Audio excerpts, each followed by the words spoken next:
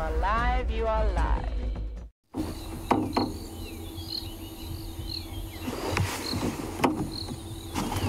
Good morning and welcome to a cold, windy, blustery Djuma Private Game Reserve. My name's Brent Leo Smith. I have VM on camera and welcome to Safari Live. For those of you might not recognize me, I've been on leave for a couple of weeks, but back now, really excited to get out here and try to find you some animals.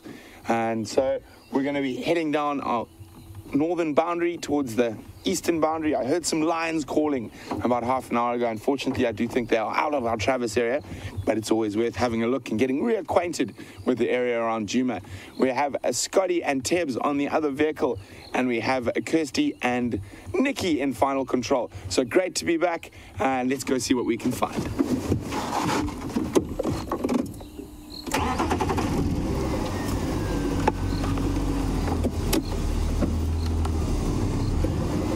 So as you can see, in the 2 weeks I've gone, most of the green grass that was here before I left has seemed to have been burnt by the sun. And I've been traveling throughout southern Africa, and it is not only here that is lacking in rain. It seems like the majority of southern Africa is under this El Nino system that it's at the moment. Hopefully we will get some rain. From what they're saying is we will resume sort of regular rainfall from March. And obviously that's going to lead to a very, very dry year. And I know a lot of you are worried about all the animals, but one must remember that these dry years are part of nature and are actually quite good for the bush. And we've gone through a very wet 10-year cycle. So a lot of these smaller scrubs and stuff here that have grown up during the rain, while animals like elephants have been focused on eating the bushes, have encroached on the bush a little bit, and that's also part of nature's cycle. And now as we get really dry, the elephants will start opening up the areas a bit more, feeding far more off bushes than they would off grass. And what that does is actually promotes grass growth when we do get rain. Obviously grass needs sun, and most grass species, the good grass species out here, don't like growing under bushes. So it's on the short term bad for some of the animals, but in the long term it's good for the bush.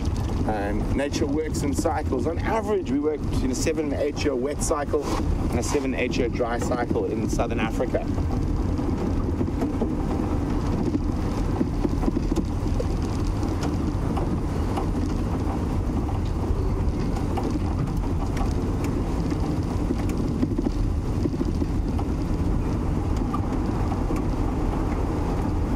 A big thank you to all the welcome backs. It's great to be back. Really excited to be out on safari this morning.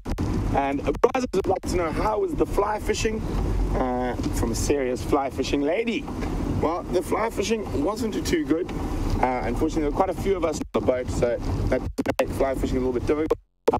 Some little tigers on the fly rod, but we had some very good fishing on conventional tackle. And unfortunately, I didn't manage to land that monster tiger.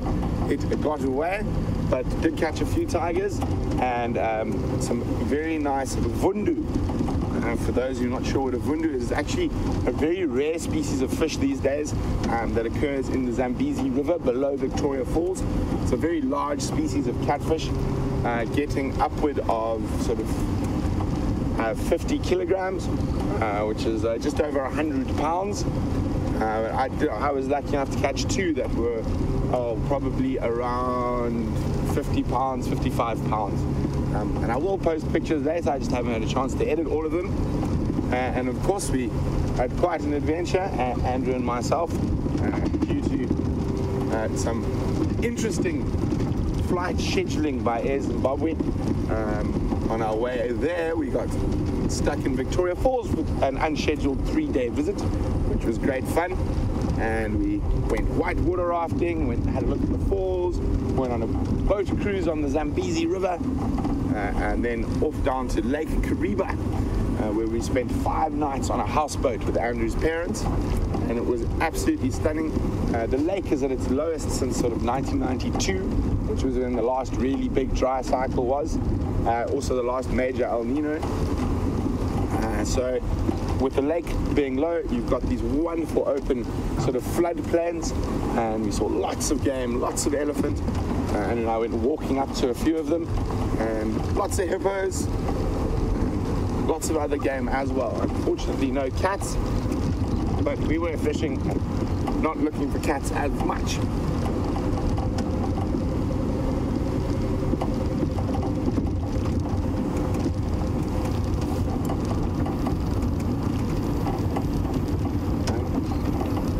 Morning, Patrick in sunny Arizona. Patrick would like to know who caught the biggest tigerfish, Andrew or I. Well, I'm going to let you guys guess. Who do you think caught the biggest tigerfish? Oh, and the biggest fish? Why don't you let us know who you think caught the biggest fish between Andrew and myself? And you can do that by using the hashtag Safari Live on Twitter. Or you can email us on questions@wildearth.tv.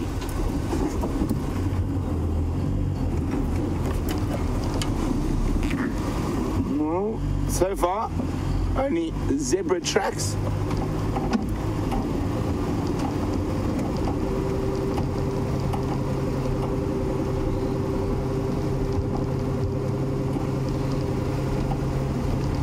So, those of you who have been watching Twitter, and Facebook and whatnot, and Instagram, will notice that Scott and myself were searching for a spitting cobra early this morning.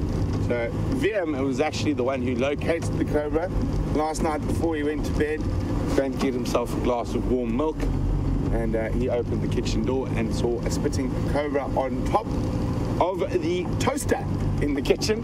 And so he closed the door and very sensibly put a big thick line of sand under the door so you could see if it had come out overnight. So it hadn't. The one negative about the cobra this morning is it affected Kirsty's coffee making capabilities, so she was late delivering the coffee, which is just unacceptable. I mean, she should just brave the cobra so we can have our coffee on time.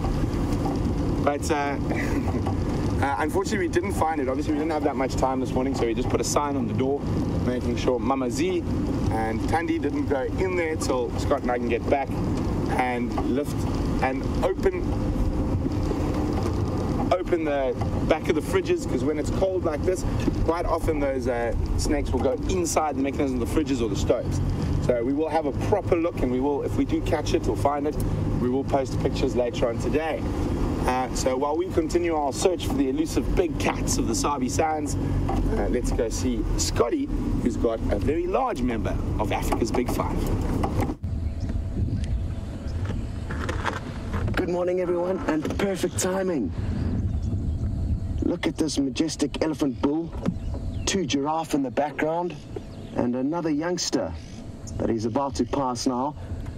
Ellie looks like he's in a bit of a playful mood. He's got a bit of a swagger about him, but even though we've been parked here for quite some time, he's not interested in coming and saying hello. I thought he was going to come and investigate us, but it looks like he's got other plans for the morning. Maybe he's trying to catch up with a herd of ladies. Definitely not the bull we saw a couple of days back. That one had much bigger ivory, but still a massive, massive animal. And we'll see if we can't catch up with him a little bit later, because I'm interested. Look at him testing the wind there with that periscope-like nose. And the wind is blowing gently kind of towards us from his direction, so that gives you an idea of the direction of wind. You can see the leaves of the bush willow tree in front of us now blowing quite strongly. There's a fairly stiff breeze this morning. Let's reposition and spend some time with these giraffe. A lot of you will know who they are. Morning again, I'm Scott, and we've got Tebs on camera.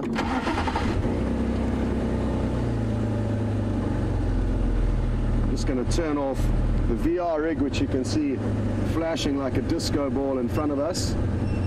I had it on in the hope that that Ellie bull was going to come right up close to us, but he didn't, so that video will be no good to us.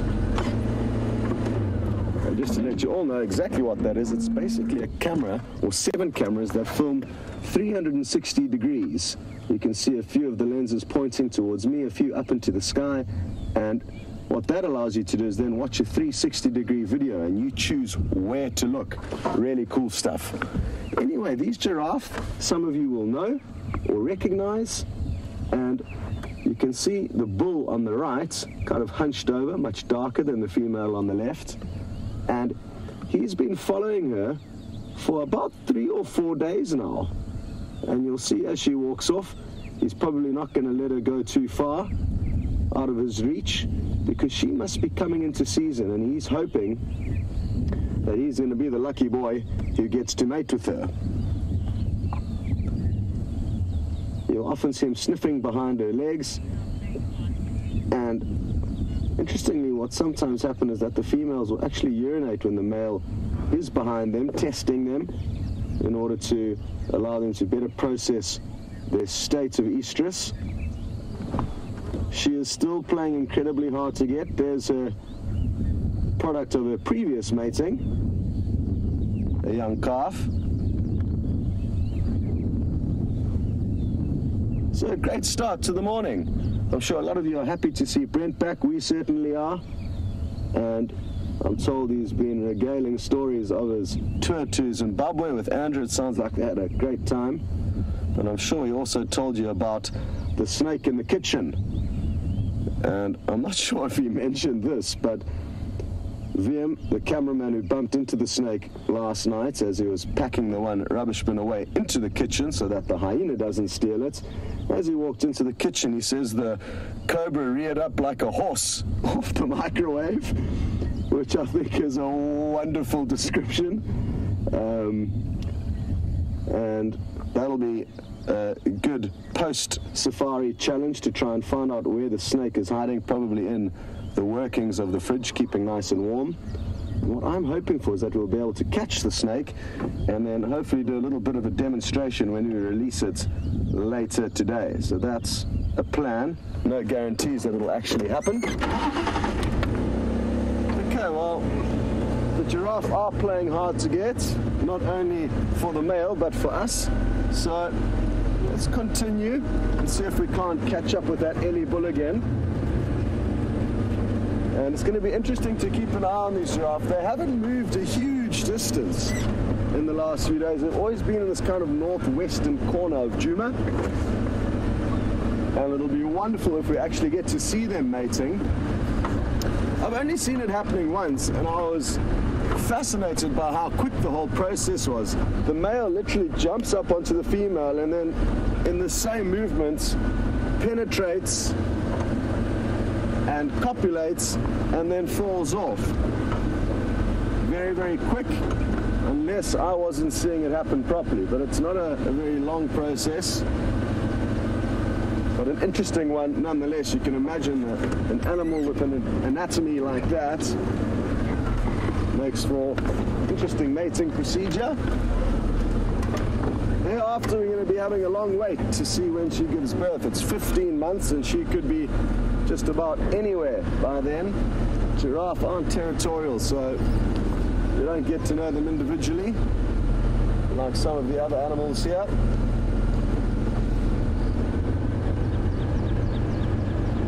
So I haven't been across to Arethusa since I've been back, and really looking forward to exploring our western traverse area to see what's changed and what's happening there. Up until I got back, basically, there's been a pack of wild dogs that's been spending a lot of time in this area, and it'll be wonderful if they've returned. I believe they last headed further south out of Arethusa, but they're going to return at some point, and who knows, maybe it's this morning.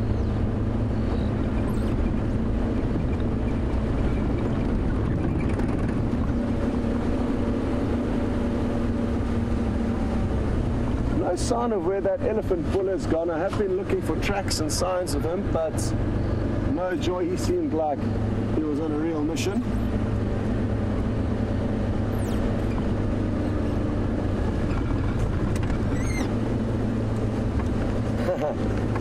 Cheesy cheetah, don't worry, we haven't forgotten about your request a few days back. And not only a request, it's a kind of a promise that Cheesy Cheetah made to us, saying that whichever presenter finds the first snake will be Cheesy Cheetah's favorites. For how long, I'm not too sure. We haven't read the fine prints of this deal, but you get an idea of how keen Cheesy Cheetah is to see a snake. I guess if in fact we do get a hold of this Mozambican spitting cobra that VM saw last night, then it'll be a joint effort. So then you're going to have 2 favorites, possibly 3, if Jamie's out of bed by the time we get back. And I'm sure she's enjoying a much-deserved lie-in this morning after lots of hard work over the last few weeks with no relief, really. Only 2 guides on the ground. But don't worry, Cheesy Cheetah, we'll get lucky at some point. And I'm told, Georgie, you were interested to know what Jamie was up to and where she was. She's curled up in bed. And like I said, deserving well-earned sleep in.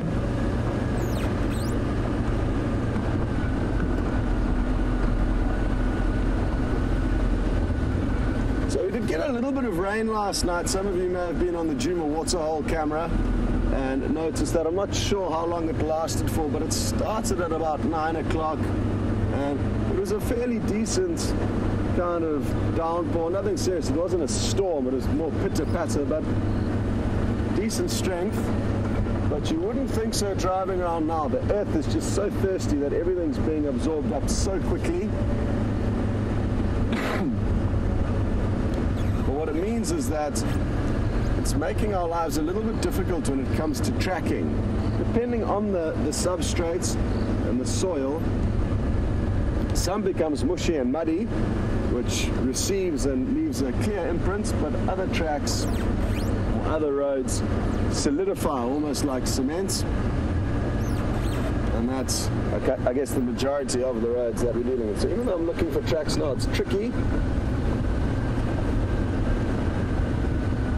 That's not a major concern though, because you don't have to track and find all the animals out here. And I know Brent has just found you another animal that he would like to share with you.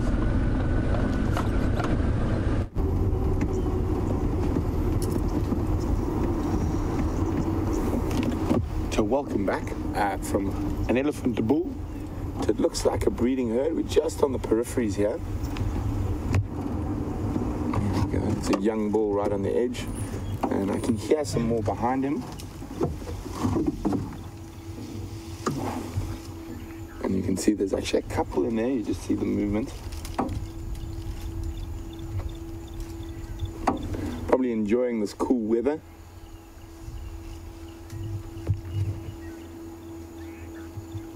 Still finding little bits of grass under the trees or under the bushes to eat.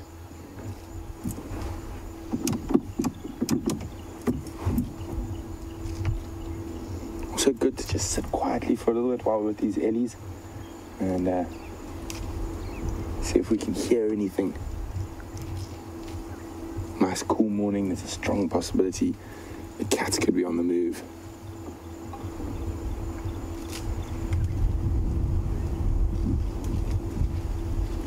That's a female there.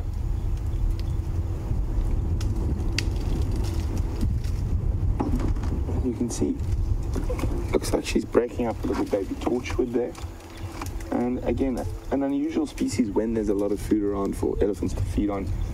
But when it is so dry like it is at the moment, they will take use of a lot of plants that you don't normally see them eating in times of plenty.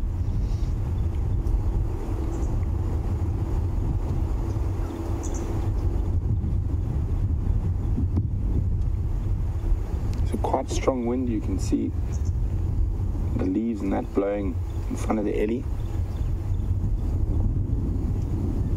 And so in this thicker bush, we're not going to off-road after them.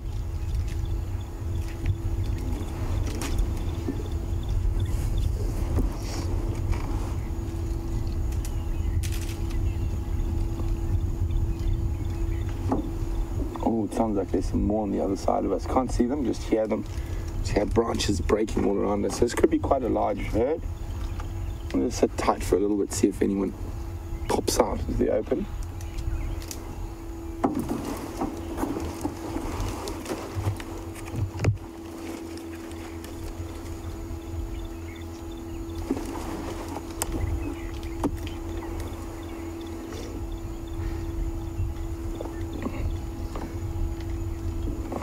There's a little baby, if we go forward a little bit. And a very good morning to Unicorn on YouTube. Welcome to Safari Live. And Unicorn would like to know what the lifespan of an elephant is. Unicorn is very, very similar to a human being. It's about 65 years at the long end. Normally sort of 55 to 60 is a safe assumption. Just going to try and get you a visual. There's a little one. A few of them through there. Oh, wait. It looks like we're going to move on to the open, and you just go forward a bit. And what happens is, an elephant being such a huge animal, it's very seldom that they're ever killed by predators outright. So what normally happens is they run out of teeth, and they're unable to digest. How's that, Jim? They're unable to digest their food. They're already not great digesters. They only digest about 60% of what they eat. And so once they're out of that last set of teeth, oh, itchy ear, they actually normally die of starvation.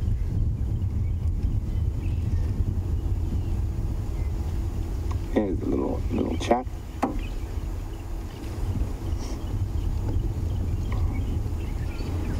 Hiding behind a round leaf teak.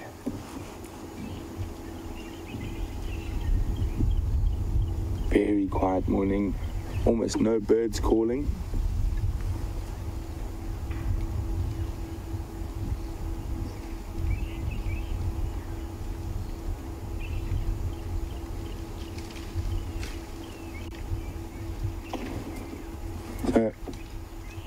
Brian saying the one female looks like it could be quite old, judging by the indents on her head. I didn't have a good look, Brian, so it's a very strong possibility. It is one of the sort of signs of aging in ellies, but also sometimes in dry and trying conditions, those indents can become more pronounced in younger animals.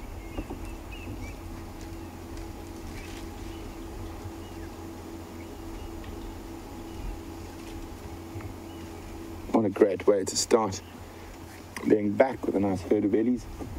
As I said, unfortunately not right out in the open at the moment, and with this strong wind, and they look so relaxed that I'm not going to disturb them by driving any closer. And there's a possibility they might move out towards us. So in these breeding herds, just going on what Brian was saying, we've got lots of different ages. I mean, probably here the youngest one I've seen is probably around a year old, ranging through to animals that'll be in their 50s. Sorry, I think I just heard something.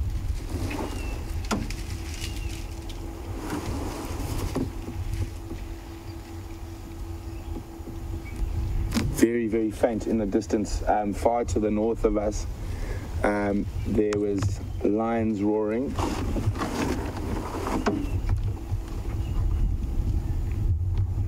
Very, very far behind us. So up in the north, just hear that very faint.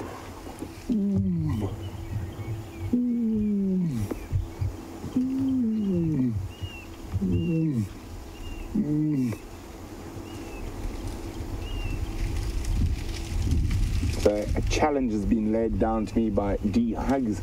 He says when Scott came back, leopard and wild dog.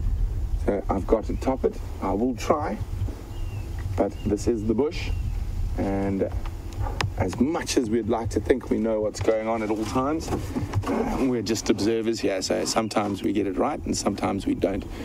I'm just waiting to see if these ellies come a little bit closer. I'm hoping that they do. Other than that, I think they're going to be heading down towards Drakensberg Road slowly.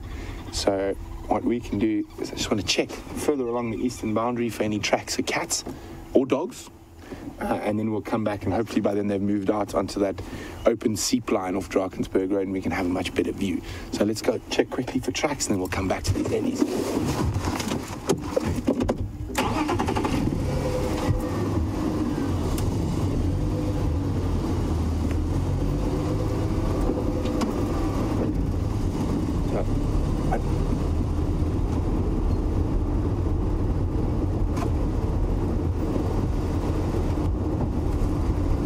Well done to Lorraine and Wendy, who voted that I caught the biggest tiger fish. I did. Andrew did catch some tigers as well, but I did catch the biggest one.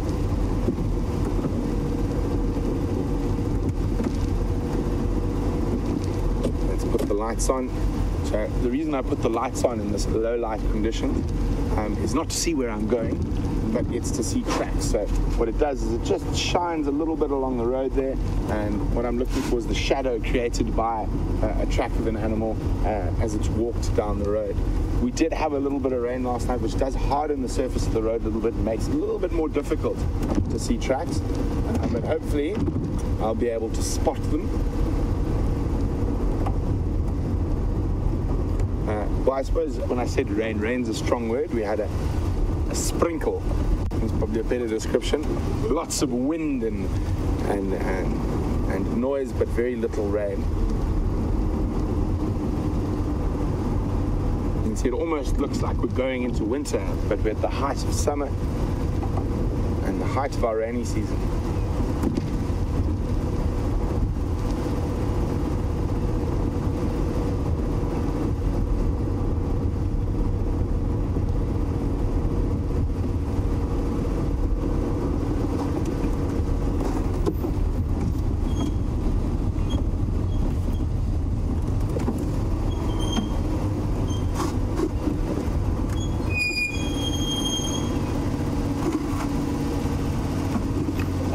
Look down the road, always worth double checking.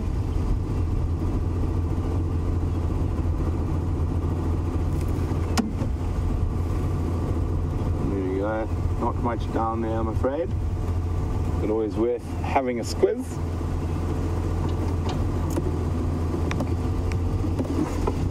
Shamrock would like to know, during these times of drought, is there an increase in human-animal interaction, be it negative or positive? And if there is negative interaction, what is sort of used to try control it? Shamrock, there definitely is. Not so much in an area like the Sabi Sands or Kruger, where it's quite separate from sort of the local communities and that, there are fences and that.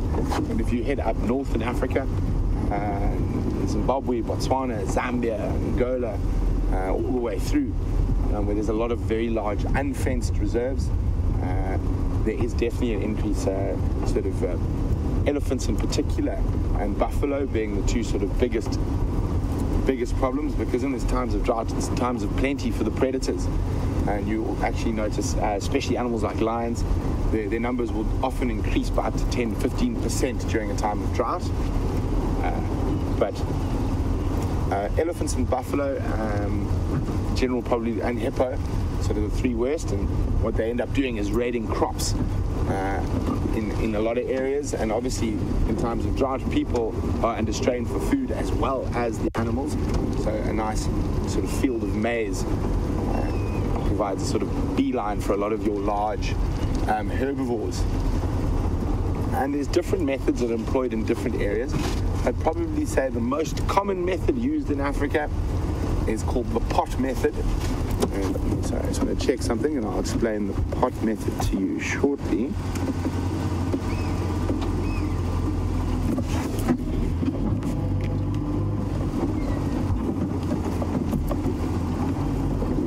And the pot method is quite a sophisticated defense mechanism against marauding animals. Just 1 second, I'll be with you now. Morning orbs, just Shambhavan Love, Cheetah Cut Line, close to the junction of Mumba Road. Sorry about that. So, as I said, the pot method, quite a complicated, sophisticated method. What you need is 2 steel pots, and when the elephant comes into your field, you run towards them, banging them loudly together, and it's very effective, believe it or not. But that is the pot method. I'm going to check all the way through to the southern boundary. And then I know in Kenya and Botswana they are trying, which is proving quite effective, bees. So what happens is instead of a fence around crops, every sort of 10 or 15 meters they'll put a beehive. And for some reason elephants don't like bees more than any other animals. So that buzz or whatnot, having bees around there seems to keep the elephants out. Chili plants planted around the edge. Apparently elephant and buffalo don't like chilies. Myself, I'm not so certain on the chili sin. I've seen an elephant walk straight through a chili bush in Tanzania, no problem whatsoever. Now with buffalo and hippo it becomes quite a lot more difficult. The pot method is also used, but they tend to be a little bit more stubborn about moving away from those noises. And in extreme cases, certain animals do become problem animals, and then the local sort of wildlife authority will either look at destroying them or moving them out of the area, depending on the species. So you do definitely have a heightened sort of conflict between sort of your large herbivores and people, but your sort of predator conflict comes down. And I know a lot of you will think it's absolutely terrible that people actually demand, villagers demand the destruction of elephants and buffalo and hippo, but one must remember that food could be their livelihood as well as their only sustenance for the year, and now having it completely destroyed, and a big Ellie bull can wipe out a hectare of maize or ground nuts or anything like that in a very quick time. So also sort of raised platforms are built in the middle of these fields to employ the banging pot method, and people will actually sleep in the fields to try to keep the elephants and other animals out. And scarecrows, but the scarecrows aren't that effective, but they're put there anyway. Another great crop raider is bush pigs, and they can do even more damage than an elephant in a very short time. Morning impalas, and very fluffy impala, and you can see all their hackles are raised, and they get that lovely rich rufus when their hackles are raised, and generally only on the cool mornings that they do this. And what happens is they just form a little insulative blanket by raising the hair. You can see there that little rufus on the shoulder blade, and so the air gets trapped between their skin and their hair follicles, and it creates sort of a warm insulation around them. And look at these guys here. These guys are colder than them. You can see how puffed, that one they are. Oh, now these two, yeah. Yeah, you can see how puffed up that one on the left there is, and you can see that coat almost seems to change color, and it's got that really dark rufus compared to the rest of it, and that's because we're looking below the normal hair, so it's not as bleached by the sun, and it does give them a wonderful sort of color on these cold mornings. And then we can see those nice 3 black stripes on an impala's bottom, and surrounded by white. And one of the reasons for that is that flies are quite often attracted to black colors, so it's to keep the flies out of the sensitive spots. And to a degree, obviously it only works a little bit, but those black stripes are to attract flies away from the sensitive areas. And you can see that impala there is feeding off a little bush. Incredibly adaptive animals. One of the reasons they're so successful throughout Africa is the fact that they are not limited to grass or trees, so they are able to browse and graze, so it gives them food during the hard times. So we're closing in on the southern boundary. While we do that, before we head back towards where those Ellies were, let's go see what Scotty D's been up to.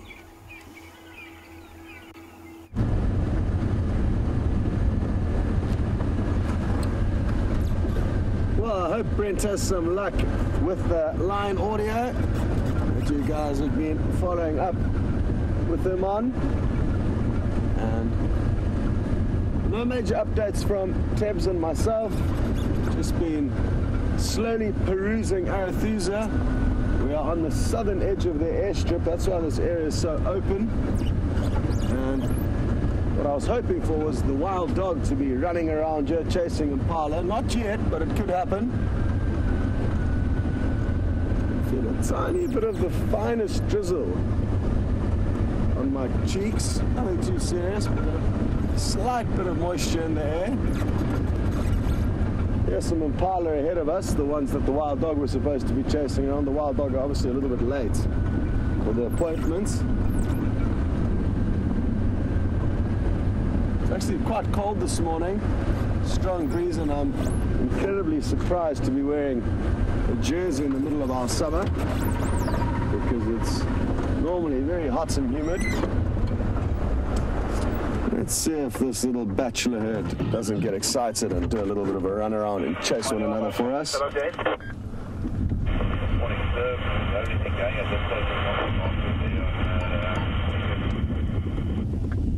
the So that little crackling communication that you may have heard there was the guys getting out on drive. Everyone's just about heading out now. We're a lot earlier than everyone at the moment, but we are planning on changing the time, so be ready for that. But we will keep you well informed. We're probably going to be heading out ever so slightly later in the coming week or so. Come on, impala.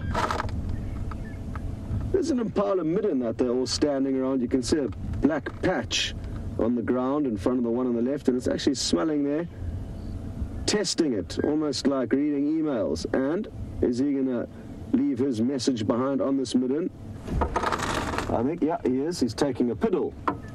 So it's used for both piddling and pooping, these middens.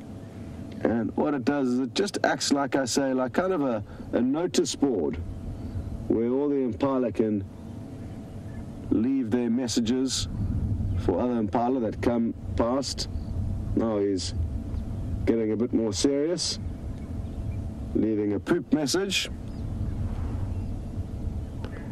And the word midden actually is derived from a Dutch word, so if there's any Dutch viewers, midden, not midden, with an N on the end, with an M on the end. Oh, little tender moment there between the boykies. Boykies is an Afrikaans term that also the Dutch people may understand, or as we have Afrikaans here, which is a language of Dutch origin. Anyway, back to midden and midem, which means haystack in Dutch. And that pile of vegetable matter is, I guess, similar to a haystack in a way. Whereas an area where predators will defecate for the same reasons, to act as a notice board, will be called the latrine. Not sure where that word is derived from.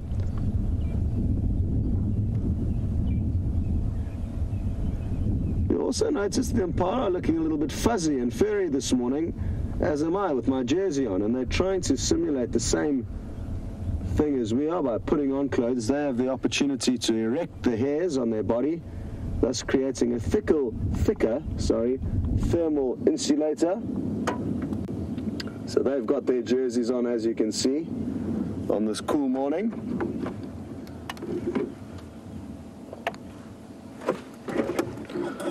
Good, let's carry on.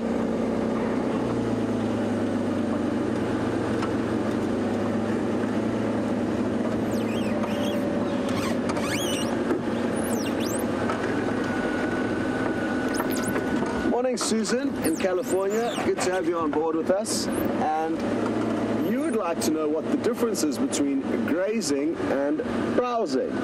Good one to clear up, because there is a big difference. And basically, grazers are animals that feed on the grass. So that's quite easy to remember. G with G, grazing, grass and ground. All three Gs. Oh. What have they all noticed? They've all stopped. It could just be this windy weather, and antelope will be on extra high alert when it is windy. for a number of reasons. Predators can even move with less chance of being detected because there's lots of bushes blowing and lots of general movement from the wind.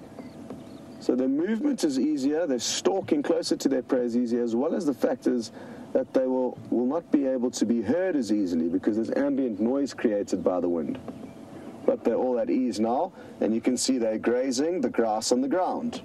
What's interesting, Susan, with impala is that they are not fussy, and that's what makes them so successful, and they are mixed feeders, which means they graze on the grass as well as browse on the leaves, whereas other antelope like kudu and inyala and bushbuck, they more typically browsers and will only feed on grass in times like this, in times of desperation or droughts. So I'm glad we got to clear that up for you, Susan, and I hope you're having a good time in California.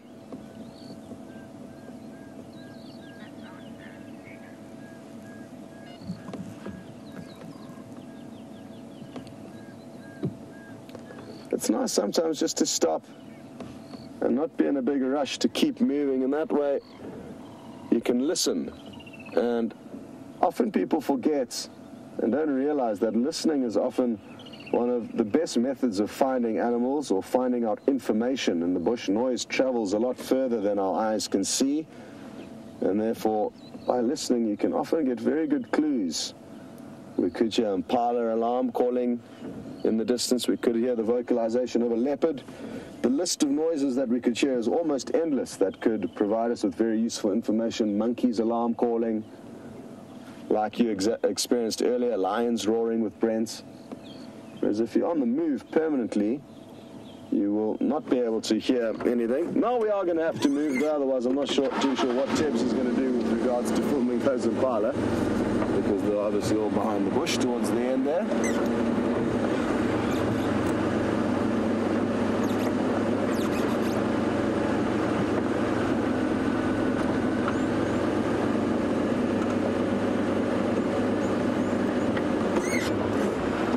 Morning, Joey, in Australia, and you're asking of owls, and which owls do we get here on Juma?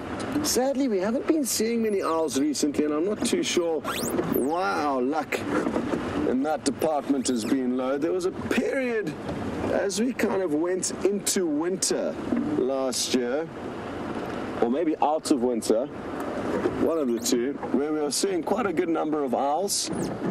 But the two owls that you speak of, the grass owl and the barn owl, are two that we don't see very often. But what I'm going to do is just bring out the book and go through all the different owls that we get in the Kruger National Park and in this area. So the grass owl and the barn owl, interestingly, those are the two you're asking of, and they are perfectly lined up next to one another. They look quite similar, actually, as you can see. And I have had a few glimpses of grass owls flying off. They're a very difficult owl to view because usually you flush them off the ground and then they fly off, and they're very, very camouflaged. Barn owl, I have not seen with you guys, but they do occur here. So there is a chance we'll see one at some stage. Owls that we have seen and see fairly often are the pearl-spotted owlets. Very small owlet. That's why it's got the let on the end. And that's that one. Its cousin, the barred owlet, below, very similar looking and also very similar in size. The southern white-faced scops owl we can see. I don't think we've managed to get one on camera, but the African scops owl we did get a decent sighting of, and there were a couple hanging around Red Dam here on Arathusa, so they could have been nesting there. Then owls that we see more commonly are the spotted eagle owl and the Verreaux's eagle owl. This is the biggest of all the owls, and it can catch prey as large as guinea fowl. Monkeys even can fall prey to them. This is an awesome one. I've only ever seen once. We will not see them here, and even in the Sabi Sands, your chances of seeing them are very slim. They are a rare owl and very, very pretty, and as you can see, it's a fishing owl, so highly, highly specialized. And what's interesting is that if you look at the distribution maps here on the left, you'll see all of the other owls are full up all over the Kruger, but then when you get down to the Pell's fishing owl, you'll see they're only in very specific areas, which is demarcated by the green. This is also quite nice for you to see because it indicates that the Kruger Park is a very long and thin reserve. And I'm just going to unplug my earpiece temporarily to use a little sharp point here. In relation to the whole of the Kruger National Park, this is about 300 kilometers long, which is about probably 180 miles south to north. We are situated somewhere on this little corner here. So we are situated, apologies, I think it's up here somewhere. So we're situated about a third of the way up and on the western side of the Kruger National Park. So we are attached onto this. And this is the Mozambican border, basically. The whole eastern border of the Kruger National Park goes east into Mozambique and right up at the top here, north into Zimbabwe. So Brent was up here somewhere enjoying himself in Zimbabwe. With Andrew. Good, there's two more owls that we may as well cover that you can also see in this area, the African wood owl and the marsh owl. So a healthy population of owls can be seen in the Greater Kruger National Park, but I guess for a few reasons, we don't spend too long out at night, and simply our luck hasn't been very good. We haven't seen too many recently. Very good. Thank you very much for asking that question, Joey. And we will have to keep our eye out open for you. You can actually see some owls during the day, Joey, and the pearl-spotted owlets and the African barred owlets are not completely nocturnal like some of the other owls and will often actually hunt during the day.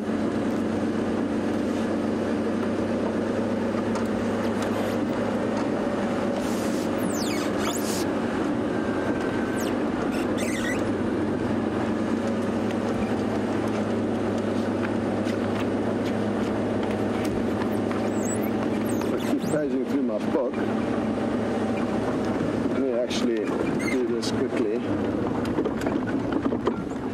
So now I'm going to be able to give you guys a better idea of exactly how the Kruger works. You saw that much smaller map.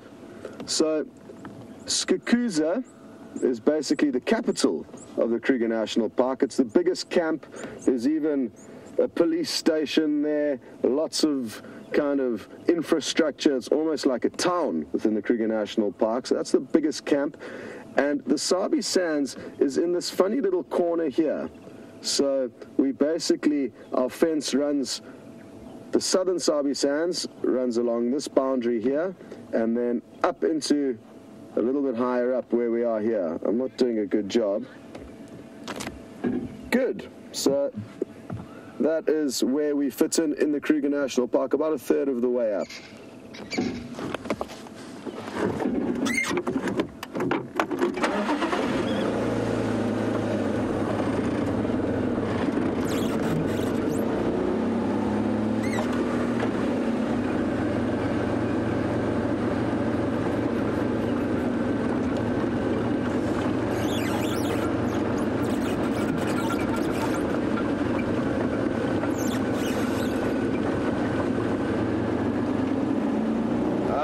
There's some exciting prospects and there's some wild dog that have been found.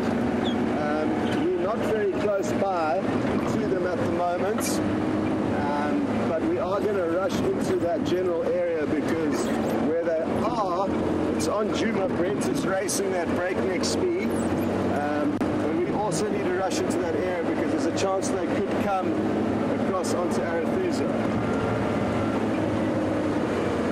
So, we just want to make sure we get ourselves into a good spot in case they do head west. Yay, the wild dog have come, as we were hoping a little bit earlier.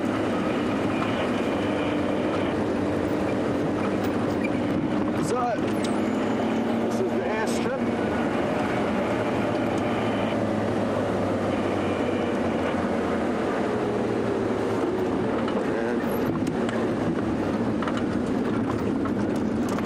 About 4 or 5 minutes away from that general area, And for those of you who may be joining for the first time, you may be in luck. For the regular viewers, this would be a good opportunity to phone a friend who's never watched Safari Live and tell them that there's a strong chance we're in for some of the ultimate action on Safari, and that is following these animals. Brent is going to be on top form because they're his favorite animal. And you're going to get an idea of just how excited he is right now.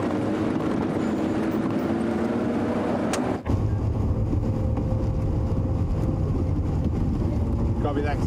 So really exciting, guys. Taxon just found some wild dogs. We're on our way there as fast as possible. We should be about 3 minutes out now.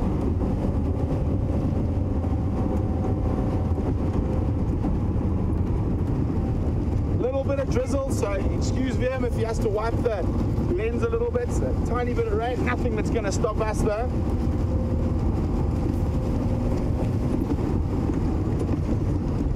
And as most of you know out there, my favorite animal. What a welcome back to Juma. Yeah, but those sort of that clearing. Just running around here on the south end of the clearing. Copy, thanks, Tax. 30 seconds on. Hold on. Hopefully we get to see them hunting. The most amazing cooperative hunting strategies and the most incredible social strategies, but we'll discuss that a little bit more when we're not racing.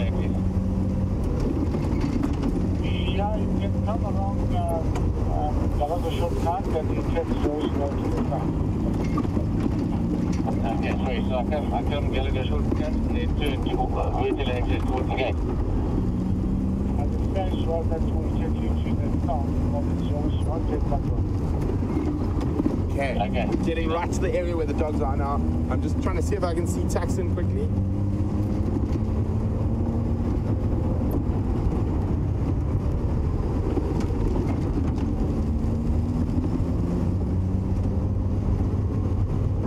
Here we go, VM spotted them. Oh, the drizzle. Oh, he's looked at the rain that's coming towards us. So there's quite a bit of rain, quite heavy rain, but hopefully it stays away so we can follow these wild dogs.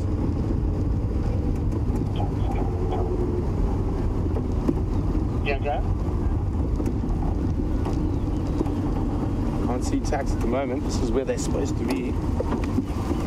I see his tracks going this way though. Yeah, sure. Tax, I'm on that open area next to the Dead Scotia. Whereabouts are you? Just Booger, you can let you right.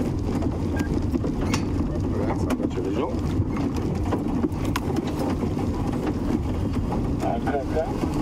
Okay, guys.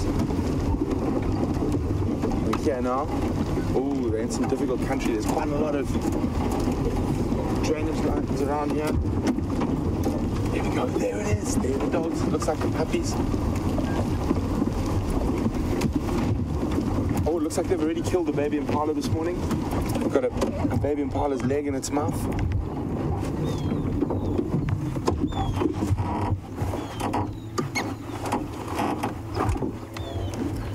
So incredibly efficient hunters. So I'm not sure where they came from this morning, but it looks like they already have killed. But I'm not sure which pack this is. This is probably the Investec breakaways. You can see there's quite a few of them. And look there, that one's got an ear. One's got a leg, and the one at the back's got looks like an ear of the baby impala. No, it's a knee, not an ear. Happy puppies. So a baby impala for a pack this size will be completely gone in under 5 minutes.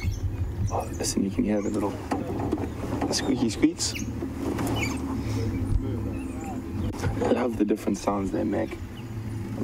Incredibly beautiful coats.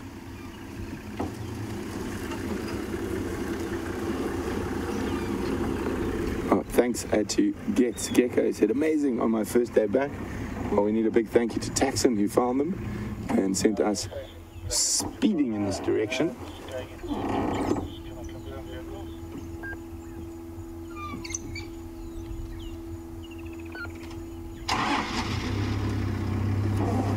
Those wonderful colours on their coats led to their original name, which was the painted wolf. Oh, there we go. Here they come towards us.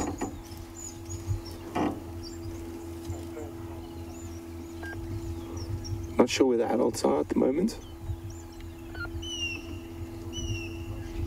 Oh, what's he got there? It's the knee, I think. Yep. Oh, no, it's the bottom half of the foot, the ankle, and the hoof. Dogs don't really have those incredible sort of crushing capabilities of some of the other predators. So there's often quite a bit left. And that often draws hyenas in. And probably not much left on a small carcass like a baby impala. The bones are still soft, they're able to eat a lot of them, except for those sort of stronger bones around the ankle, as you can see. And a little bit of dominance behavior going on there.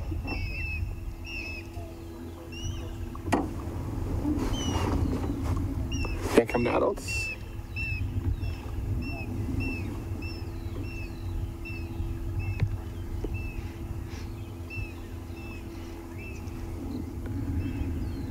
So wild dogs are incredibly effective hunters. In certain areas they have success rates of over 80%. So 8 out of 10 times that they chase something, here comes another adult. They catch it. Almost looks like they've heard something. The adults seem to be on the move.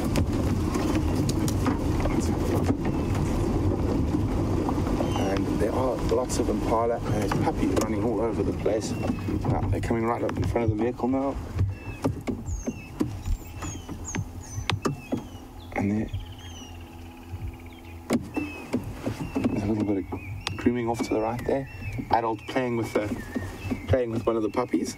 Another puppy about to leap into the fray. And you see there, that's begging. Now, and you hear that noise, and you see how it sort of licks and bites the lower lip of the adult. And it's still hungry. It wants the adult to regurgitate food for it. So just to warn you, with wild dogs, being such effective hunters and not having those big crushing capabilities of some of the other animals, sometimes the kills can be quite gruesome. And Barbara's just telling me, so I should warn the younger viewers. Oh, incoming, high-speed incoming dog. Here we go, more begging. Look at them, here they come. Begging the adults. Hungry, still hungry, we're still hungry. Incredibly social animals. So a small impala, if this is the Investec breakaways, there should be,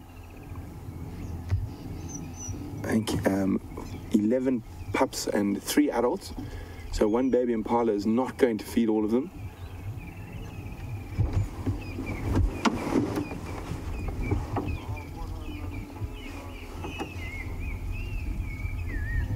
Let's just move forward a little bit. Oh, we've still got someone off to our right. So as I was saying, really successful hunters, about 80% success rate. Let's abandon what was left of the foot, and looks like they're going to be on the move shortly, which is one of the biggest challenges about following wild dogs, is actually staying with them. Just trying to see which way they're going to go, running around all around us here.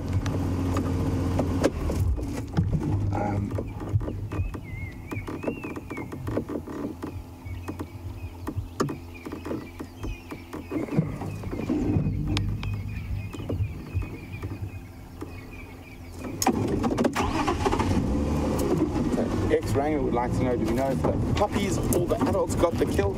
I'm not sure. I think we all arrived post-mortem. So I think the dogs had already made the kill, but it's more than likely the adults. Although the pups are moving with the adults, they generally only are going to start actively hunting and taking part in the hunt about after 6 months. So we're here with the last of the pups. The adults have taken off in sort of southerly direction, and this is quite a difficult block, but I am going to try to stay with them. You can see lots of little drainage lines that I'm trying to move my way around. The dogs are down there.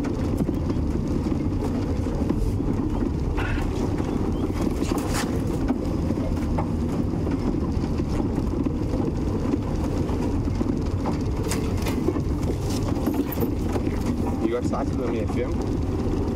Yeah, Okay, there we go. Well spotted. So they actually are on their way, possibly towards quarantine, and there's always Impala there, and I'm going to try to keep up with them. So I do apologize if it's a bit bumpy and a bit loud, but they are always on the move, and that's what makes them such exciting animals to follow.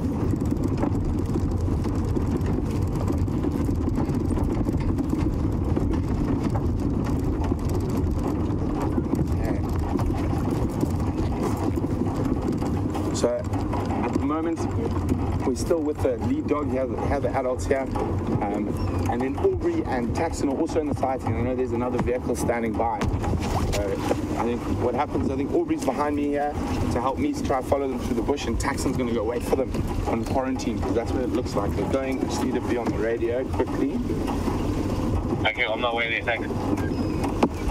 Okay, I'm just sitting beside him with Aubrey.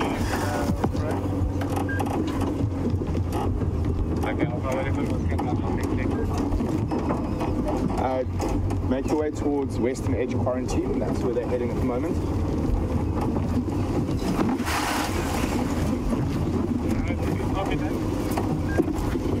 Okay. They're gonna go into this drainage line now, so I gotta hopefully find a spot where I can cross with them. So you guys might notice I drive over some trees. Don't worry, I'm straddling them, and we never drive over any trees. Does it look like we can cross through there? Yeah. That are slow growing. So we try to drive, when we drive over a tree, it's normally over the center, so they pop up behind us, and they're very flexible. Remember, most of these trees are fed on by elephants regularly. So that's us driving over them is actually a very, they crossed already. Yes, they have. Okay, guys, hold on. We're going to try to find a way through this drainage system.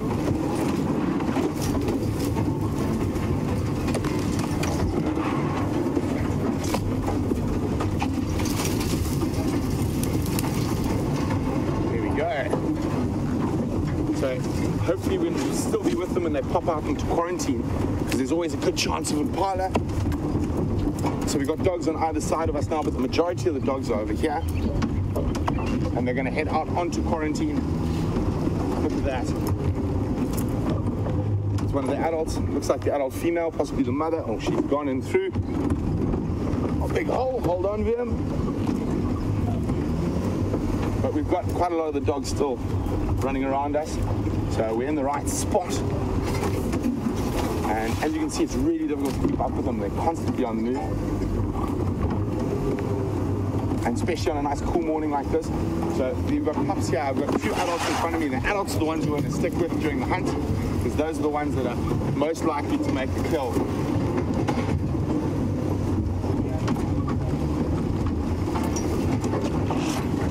So there's one of the adult male dogs. There's two adult males and a single adult female. The adult female's off to the right. So, okay, they're there, but I'm going to go ahead of them now. So almost on quarantine clearings. Hello, puppies.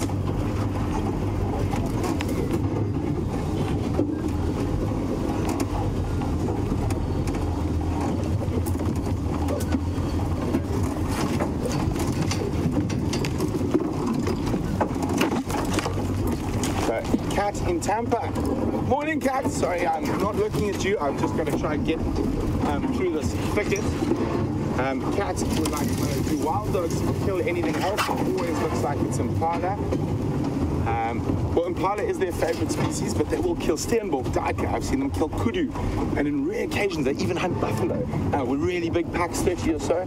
Okay, we are onto quarantine, guys. We're with the lead dogs. Anything can happen now.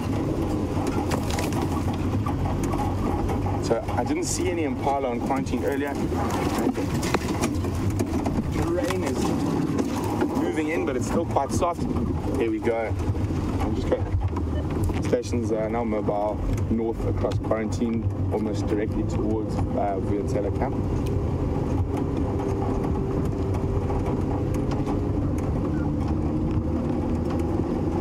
So here we go. We're with the lead adults. I'm gonna stay parallel to them, but I'm gonna try to get a little bit ahead so I can see if there's any impala to put us in the right position.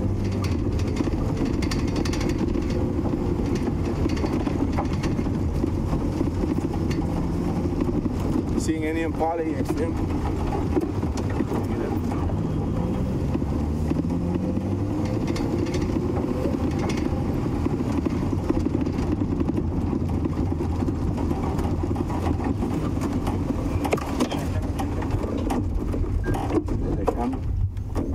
Can't see any impala on quarantine yet,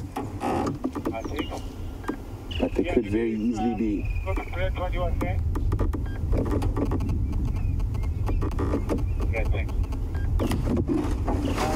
We're stopping, looking, listening. So they've got a very different sort of hunting technique to a lot of animals. It's called coursing. Oh, look at them go! Puppy's in a great mood, nice drizzly cold morning, playing. Here's the ones we've got to stay with, the ones who are going off behind us. The adults, they're the ones who are going to be leading the hunt.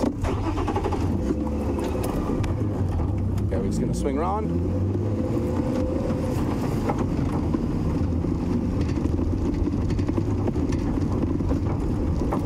Tammy would like to know, how do I know what pack they are? Tammy, it's because I've been lucky enough to spend quite a lot of time with this pack. Sorry about the rain, guys. It is coming down a little bit harder. We will stay with them. It's going to seem harder because we're moving at speed with the dogs, but it is a light drizzle. And hopefully it doesn't get too much harder and we can stay with by far my favorite animal. We're in my binoculars now. I'm going to see if we can spot any impala up ahead. They might head down towards the Juma waterhole. There's always something there. Guys, we're going to have to put some rain protection on stuff, so just bear with the noise for a second.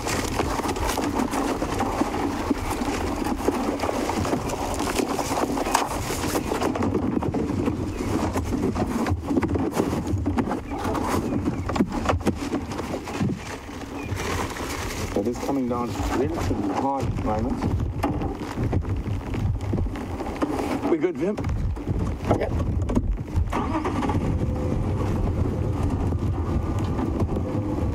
This is almost ideal hunting weather for them.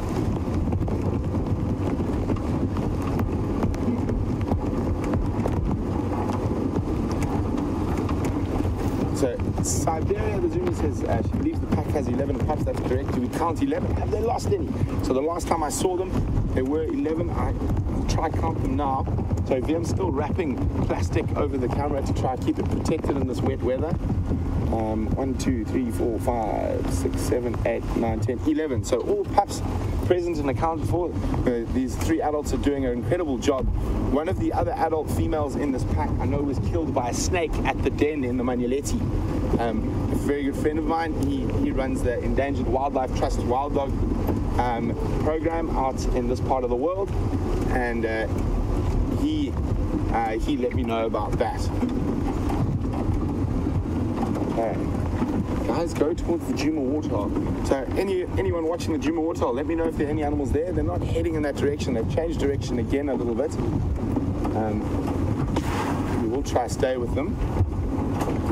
They're going to take me back through the same drainage line we just crossed. Yeah, I need a... Oh, here we go.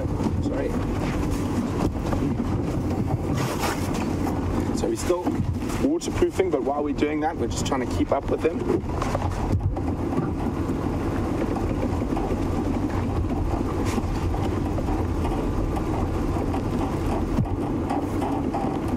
Okay, so they were heading towards the pan. They've now changed direction.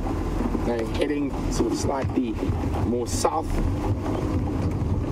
but they are definitely on the hunt still. Rain's coming down now. But we will, as I said, try to stay with them as long as possible, as long as the weather allows us.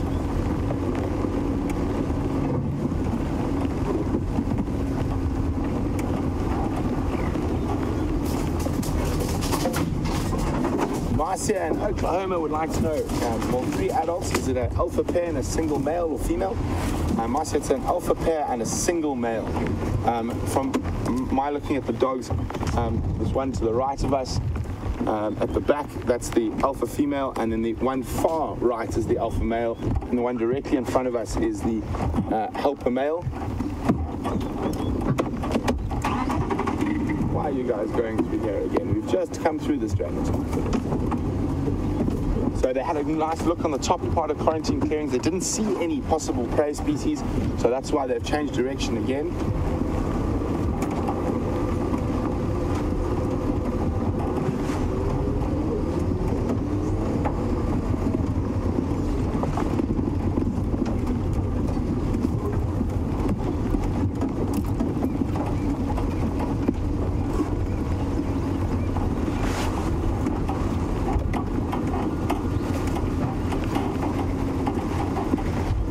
Just gonna have to concentrate and see where they go from here, because if they go down, it's going to be very difficult to follow. I'm going to stay with the adult dogs who are heading up. They're heading down a sort of seep line that runs parallel to the drainage system, and I'm hoping they stay on that.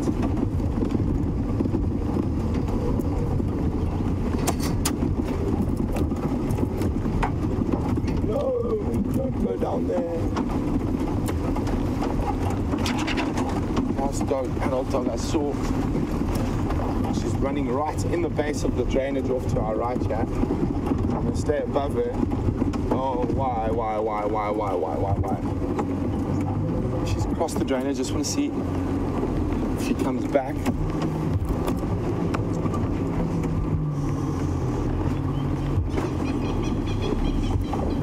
She is heading back towards, but she's still on the other side of that drainage system.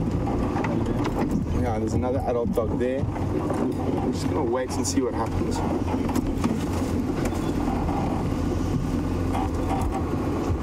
I think we might be able to cross here. We're going down.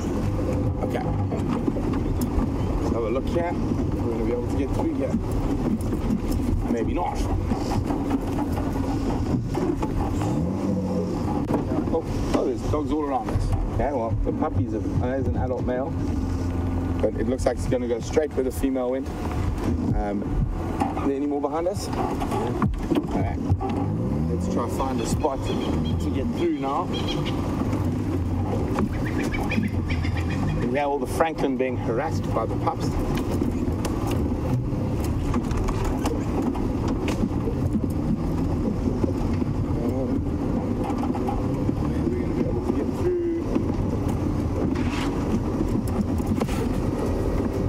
Looking a bit more promising up ahead.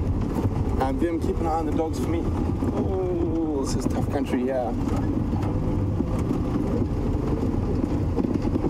I think it's time to put my 4x4 expertise to the test. Hopefully we don't get stuck.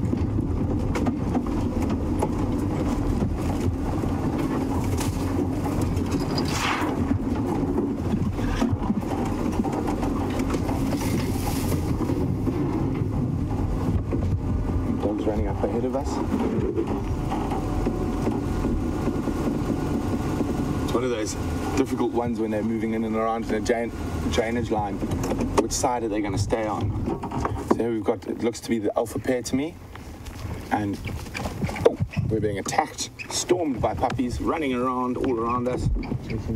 Chasing Franklins. Oh, look at this now. So,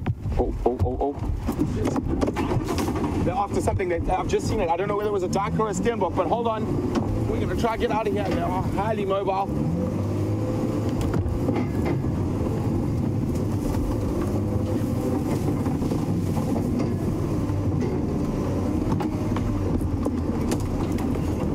It looks like they just missed it. I just saw it take off. I think it might have even been a warthog that went down a hole. Well, they had the pair that took off after it, and they race chased. Yeah, it was a warthog. The warthog went back down the hole. So there's the warthog. There's a hole in that mound there. So they missed it. So the warthog was obviously just popping his head out to say good morning, and all of a sardine, he popped his head into a couple of wild dogs and decided discretion was the better part of valor and went back down. So guys, let's leave you on the radio again. Stations my dash are mobile south on the northern edge of that drainage system that runs from the west of Quarantine towards Philemon's Dip.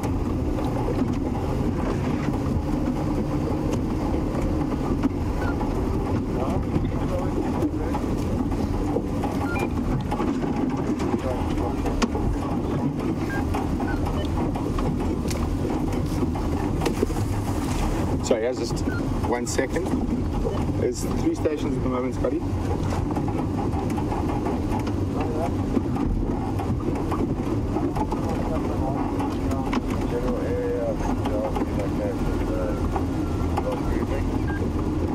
Okay, thanks. Okay, so we're still with them. Fortunately, they seem to be coursing, and as I started explaining, but then we had to rush off after them. A wild dog hunting strategy is called coursing. So they basically jog like they're doing now, through the bush. They see something, they'll quite often flatten their ears, but they don't take those extreme measures of not being observed like lions and leopards. And they do this because they have incredible stamina, and they're able to do sort of 60 kilometers an hour for up to about 5 or 6 kilometers when they're chasing something. Normally it doesn't take that long, especially in broken country like this. They're incredibly mobile, can jig and jag and jump over things.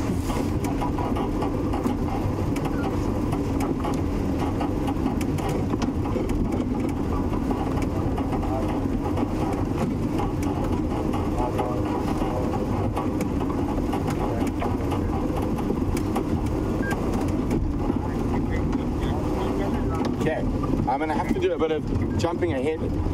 They're going down here and I can't follow in there, but we're right near the next road.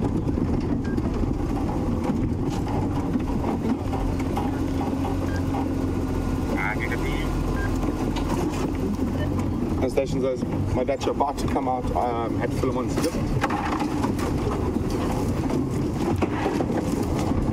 Hold on.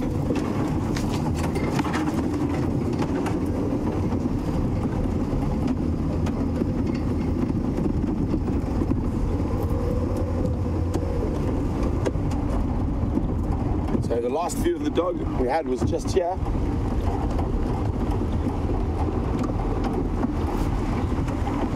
And then we're heading directly for this little spot. Just keep a lookout behind us for them in case they pop out behind us. There we go, got them. Just saw a flash of a tail. And heading this way.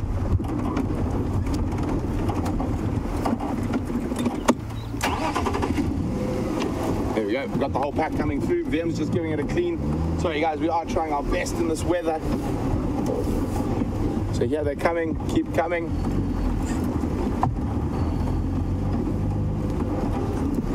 Should be popping out around here.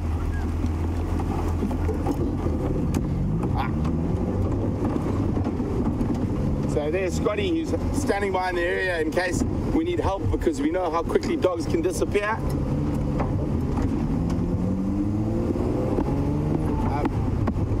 There we go.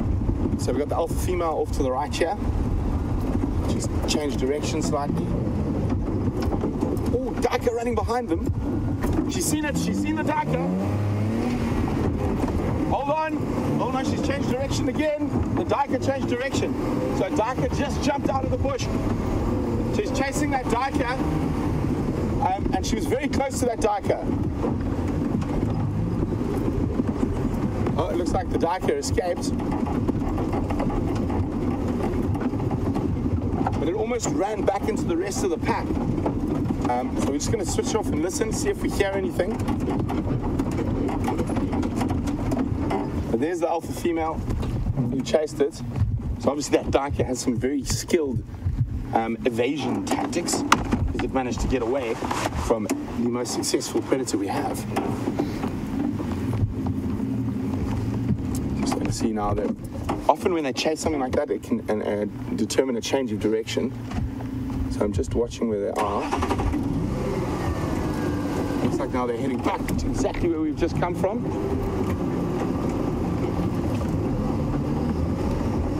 Whoops. You okay, Vim? He's had worse. So the poor cameramen know when there's wild dogs around and I'm there, we will be at the forefront, trying to keep up with them.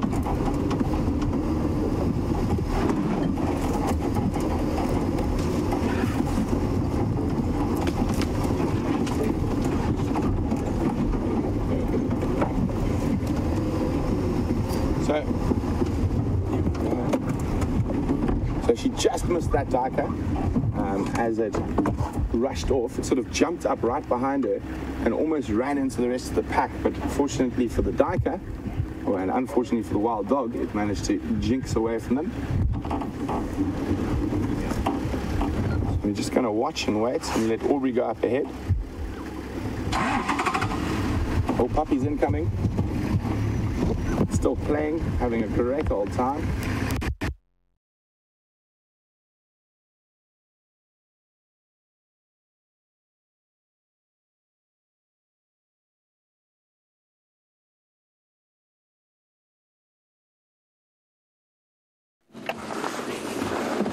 Hello everyone, isn't that exciting stuff, being racing around with Brent and that pack of wild dogs? We are in the general area. There's Brent actually just going past up ahead, but there are already 3 vehicles in the sighting. Quite nice of you to get an idea of the area we're in there and shots of Brent from here. And as long as we kind of keep our distance, we'll be able to assist those 3 vehicles with staying with the pack. If they lose them, as you've noticed, it's a lot of racing around, losing visual, gaining visual. So we're kind of just helping out by being here. And I'm just going to stand by to hear from Brent where they're heading, and then we can loop around and try and be of much assistance as possible.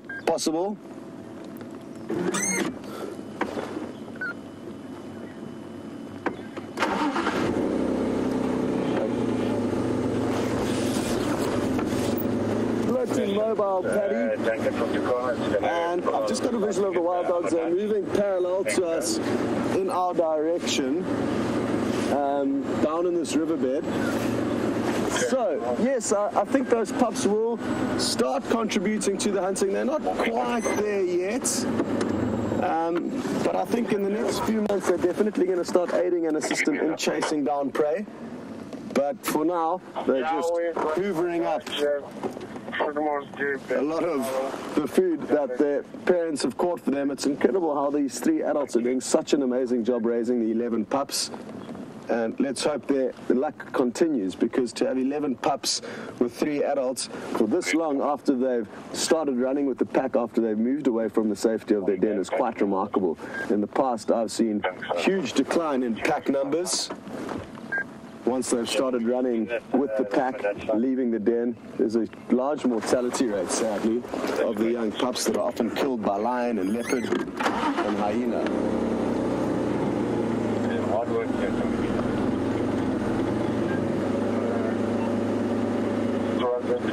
Not sure. Okay, what we're going to do is we're going to do a big loop around and try and get kind of ahead of them. I've just heard Aubrey saying that they're heading towards Twin Dams Road. But what we need to remember is that because there are 3 adults, they sometimes split up whilst hunting and go off after their own prey. Good news is Brent's back up and running and he's with the pack. See you later. So we're back with the dogs. Sorry about that. A gremlin crept in. But they are jigging and jagging through these drainage systems. It makes it quite difficult to follow. I'm going to try to stay with them now. They're all around us here.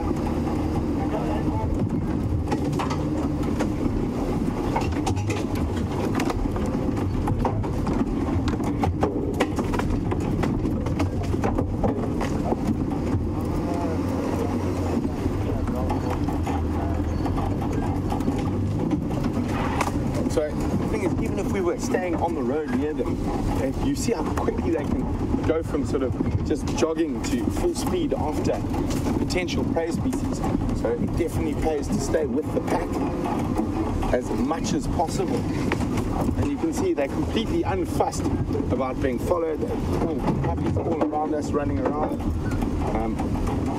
Going into some nasty thickets shortly. Oh, there's a path through there. Oh, have they seen something?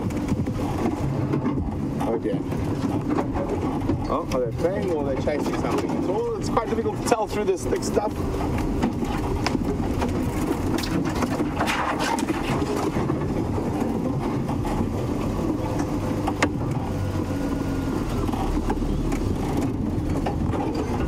Just concentrating here. So when you see certain type of movement from a dog, it means that they're off on the go, or they're playing. And with this many pups running around in this cool weather, sometimes it's a bit difficult.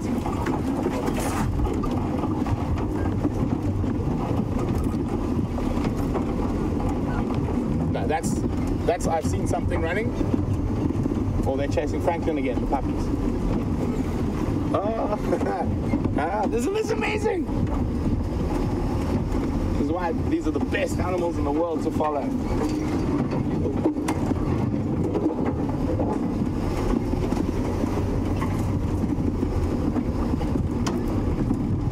Oh no, don't go that way.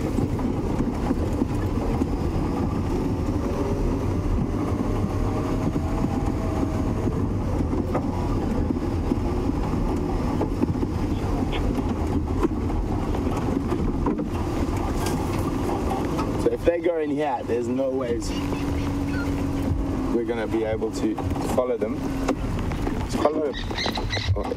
Chasing Franklin, I think that's what the main thing is there. It's the puppies being full of the joys of youth. And off on the move again. No adults there.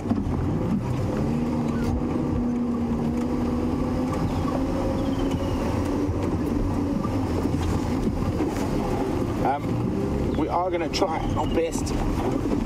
Sorry, I just need to try and move some stuff. Getting a bit wet, books and things. Liam and I have very wet bottoms at the moment.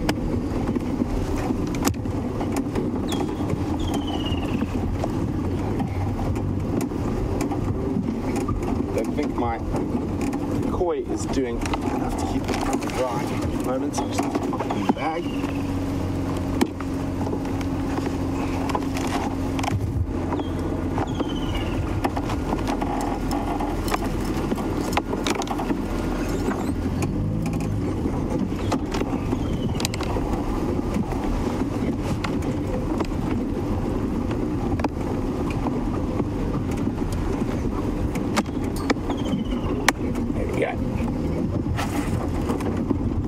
Still with them just ahead of us, so hold on. Whee! Now, quite nice, a little bit of rain. We can do some rally sliding if need be. So they went into this thick stuff here where none of us can follow.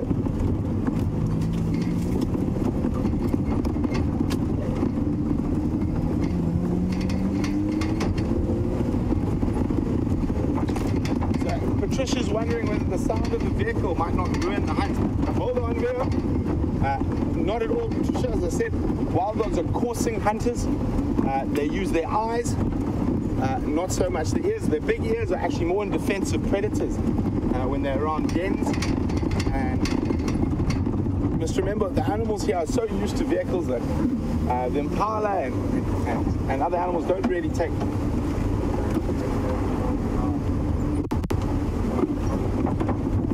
Oh dear. They're crossing straight north in front of Aubrey.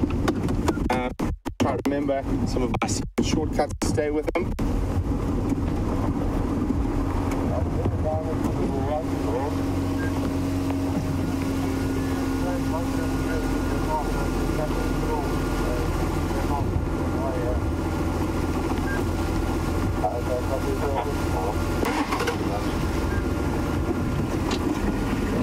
Okay, so they've crossed straight north. Just listen to the Game Drive channel.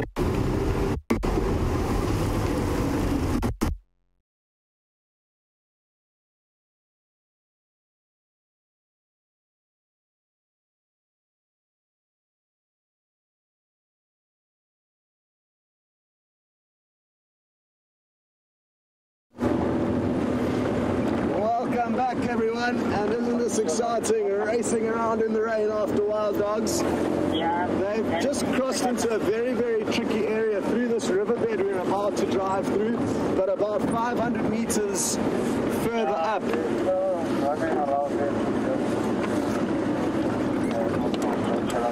Although I've just got an update from Albury saying that they're kind of headed back onto Twin Downs Road, which is to our left, west of this drainage. So we just need to hang around in this general area. Brent's lost signal, but hopefully that'll pop up soon. And I'm thinking of probably just waiting here. I'm just going to get a hold of Orbs quickly just to confirm his last update. Orbs, I'm just going to stand by in the Mulwati at Spaghetti Junction. And now we wait and hope the next update is a good one. Some of them very close to the north. We still Puga one sort of there. Okay, says the majority of the pack have crossed this riverbed. They've just got visual of one where he is. So let's continue on a kind of a bit of a wider arc. With these animals, it's often useful to loop way ahead of where they are moving. Otherwise, you'll permanently be stuck behind them. Stuck. Go ahead, Brent. I'm ready. I'm going to have a lot of technical turn the camera. I'm going to take my place. Okay, copy. Thank you. Shame, so it sounds like Brent and Veer may have a wet camera, never good, so they're going to try and tend to that. And we're going to slip into their spot.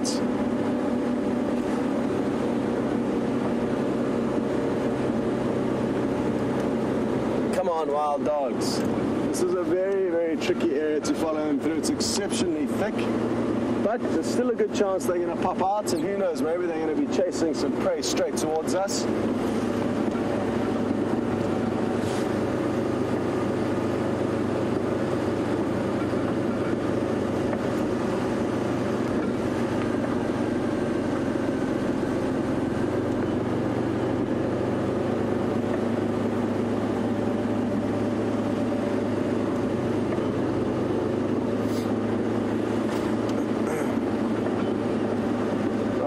Come a point in time where we too also should throw in the towel, not to risk the equipment that we have. We're already one camera down and one vehicle down, so it would be kind of unwise to take any massive chances, because if something does break, to get it fixed may take a long time. So we'll give it a few more minutes. If the dogs don't pop in, I think we will probably call it a morning. It's been great.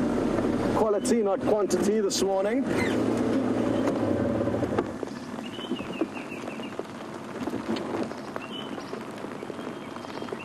I'm just going to stop and listen for a while, see if we can't hear any noises.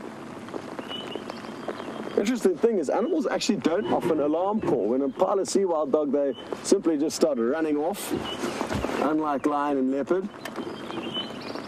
And that goes for a lot of the prey animals. They see them and just start fleeing for their lives. Orbs, no sign of them at the Balanatis on Vulture's Nest.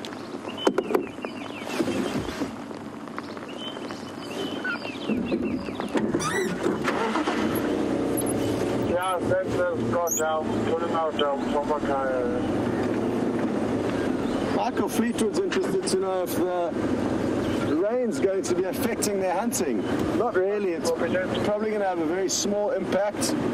Obviously, both them and their prey could slip in these slippery conditions, but it's kind of an equal playing field for all of them. They are sight hunters, basically, so they run around until they see something and then chase it. And the rain's not really affecting sight at this stage, so I don't think it's going to have a huge impact at all. If anything, it's going to keep them cool and allow them to hunt for longer. Whereas if it was very hot,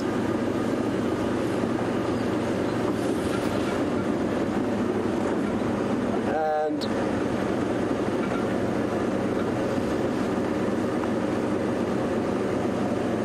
they've already made that kill earlier, so that may have kept them satiated if it was a very hot day until it cooled down a little bit later on.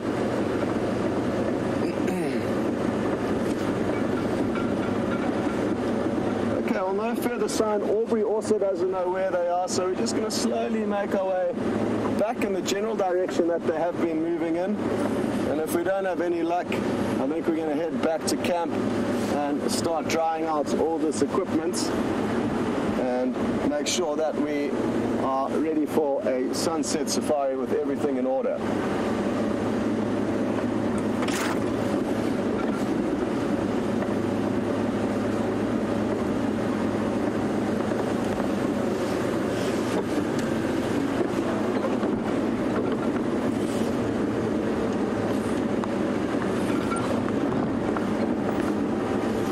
Make no sense in stopping the broadcast now because we still need to get home, so we're going to take you along with us for the ride,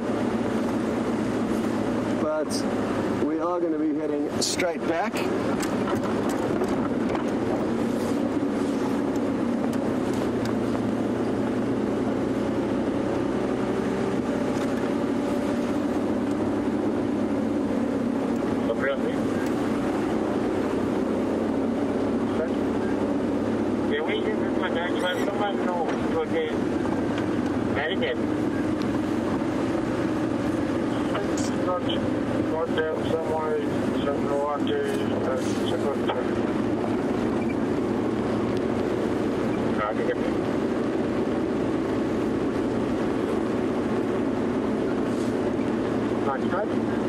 Okay, well, it sounds like the other camera is not in a good state at all, so we're down to one camera, and that means we are going to call it now. Thanks very much, everyone. We're going to cover this camera up now completely and make sure it gets home dry. Apologies for calling it short, but like I said, it's been great fun for you guys racing around with Brent and the Wild Dogs, and we'll see you all this afternoon.